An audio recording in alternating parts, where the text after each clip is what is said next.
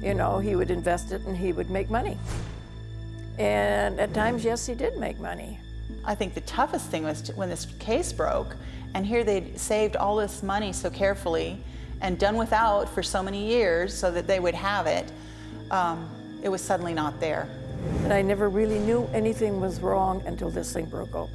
For someone else to have taken that without their knowledge was devastating.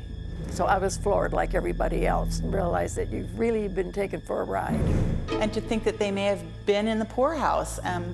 Well, my mother was nearly evicted from the nursing home she stayed at because the funds were not there. There was no money left. So I took his word for it. I trusted him. And that came back to bite me.